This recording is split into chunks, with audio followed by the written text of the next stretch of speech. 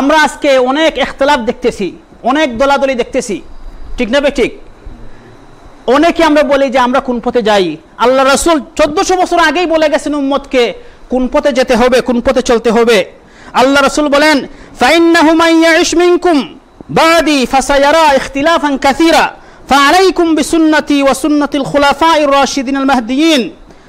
রাসূল বলেন ফাইন্নাহু মান ইয়াইশ মিনকুম মিন বাদি, আমার পরে যারা বেঁচে থাকবে, আমার পরে যারা জীবন যাপন করবে, ফাসায়ারা ইখতিলাফান কাসীরা, সে অনেক ইখতিলাফ দেখতে পাবে। আমরা নবীর পরে আসি, এখন নবীর 1400 বছর পরে আমরা দুনিয়াতে এসেছি, আর এসে কি দেখতেছি? আমরা ইখতিলাফ দেখতেছি। আল্লাহ রাসূল বলে গেছেন আমার পরে যারা বেঁচে থাকবে ফাসায়ারা ইখতিলাফান কাসীরা, তারা অনেক অনেক ইখতিলাফ দেখতে পাবে। এই সময় আমাদের দায়িত্ব কর্তব্য কি? ফাআলাইকুম বিসুন্নতি, তোমাদের দায়িত্ব হলো আমার সুন্নতকে আঁকড়ে ধরা। আমরা কি করতে হবে? কোন পথে যেতে হবে? আল্লাহ রাসূল বলেছেন আমার সুন্নতকে আঁকড়ে ধরো। ওয়া সুন্নাতুল খুলাফাইর রাশিদিনিল মাহদিয়িন, আর খুলাফায়ে রাশিদিনের সুন্নত, আবু বকর সিদ্দিক, উমর, উসমান, আলী রাদিয়াল্লাহু আনহুম, তাদের সুন্নতকে তোমরা আঁকড়ে ধরো।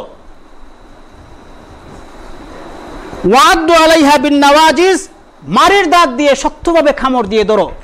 নবী বলেছেন আমার সুন্নতকে এবং খুলাফায়ে রাশিদিনের সুন্নতকে তোমরা মারির দাঁত দিয়ে শক্তভাবে ধারণ করো। ওয়াইয়াকুম ওয়া মুহদাসাতিল উমুর, আর নতুন নতুন জিনিস যা আবিষ্কার হবে দিনের নামে, ইসলামের নামে, ইবাদতের নামে, এগুলো থেকে দূরে থাকো, এগুলো থেকে বাঁচো। ফাইন্না কুল্লা মুহদাসাতিন বিদআ, কারণ প্রত্যেক নব আবিষ্কার হলো বিদআত। ওয়া কুল্লা বিদআতিন দালালা, আর সকল বিদআত হলো পথভ্রষ্টতা। আমরা অনেক সময় বলি যে আমরা নবীর এতিম উম্মত, কোন পথে যাই, কোন দিকে যাই আমরা কিছুই জানি না, বুঝি না। ইসলাম এক অস্পষ্ট জিনিস, কিন্তু আল্লাহ রাসূল বলেন তারাকতুকুম আলাল বাইদা, আমি তোমাদেরকে স্পষ্ট একটি পথে রেখে যাচ্ছি। রাসূলুল্লাহ সাল্লাল্লাহু আলাইহি ওয়াসাল্লাম বলেন আমি তোমাদেরকে একটা স্পষ্ট পথের মধ্যে রেখে যাচ্ছি। লাইলুহা কানাহারিহা, এর রাত দিনের মতন আলোকিত, রাত দিনের মতন আলোকিত, উজ্জ্বল, অন্ধকার বলতে কিচ্ছু নাই। আমরা মনে করি দিন একটা অস্পষ্ট জিনিস, হাবুডুবু খাওয়ার মতো জিনিস। নবী আমাদেরকে এতিম করে রেখে গেছেন, কোথায় কোন দিকে যাই কোনো দিশা পাই না। অথচ আল্লাহ রাসূল বলেন আমি তোমাদেরকে অন্ধকারে রেখে যাচ্ছি না, বরং আলোর মধ্যে রেখে যাচ্ছি। লাইলুহা কানাহারিহা, রাত দিনের মতন আলোকিত। লা ইয়াজিগু আনহা বাদি ইল্লা হালিক, আমার পরে এই সুস্পষ্ট পথ থেকে সেই বিচ্যুত হবে যে ধ্বংস হওয়ার, যে হতভাগা, যার ভাগ্য খারাপ, সেই কেবলমাত্র এর থেকে সরবে, নতুবা আর কেউ সরবে না। আমাদের দায়িত্ব হলো সুস্পষ্ট দিন যা রাসূল রেখে গেছেন ওইটাকে আঁকড়ে ধরে রাখা, ওইটার মধ্যে থাকা। আমরা অনেক দলাদলি দেখতে পাই, এই দলাদলির মধ্যে কোন দল সঠিক কোন দল বেঠিক তা নির্ণয় করার মাপকাঠিও আল্লাহ রাসূল 1400 বছর আগে দিয়ে গেছেন।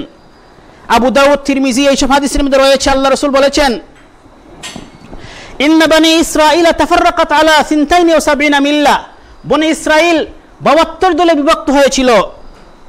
ওয়া তাফতারিকু উম্মতি আলা 73 মিল্লাহ, আর আমার উম্মত 73 দলে বিভক্ত হবে।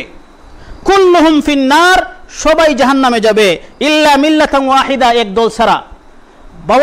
73 দল হবে। বনি ইসরাঈল 72 দলে বিভক্ত হয়েছিল, আর নবীর উম্মত কয় দলে বিভক্ত হবে বলছেন? 73 দলে বিভক্ত হবে।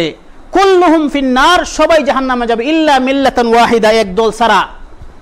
কালু ওয়ামান হিয়া ইয়া রাসূলুল্লাহ, সাহাবায়ে কেরাম বলেন ও আল্লাহর রাসূল, যেই দল জান্নাতি হবে ওই দল কোনটি? কালা মা আনা আলাইহি ওয়া আসহাবি, আল্লাহ রাসূল বলেন যার উপর আমি আছি, যে আদর্শ যে মতবাদের উপর আমি আছি এবং আমার সাহাবায়ে কেরাম আছেন, সেই দলই হবে জান্নাতি। আর এছাড়া যারা আমার এবং আমার সাহাবায়ে কেরামের পথ মত ছেড়ে ভিন্ন পথ ধরবে তারা হবে জাহান্নামী।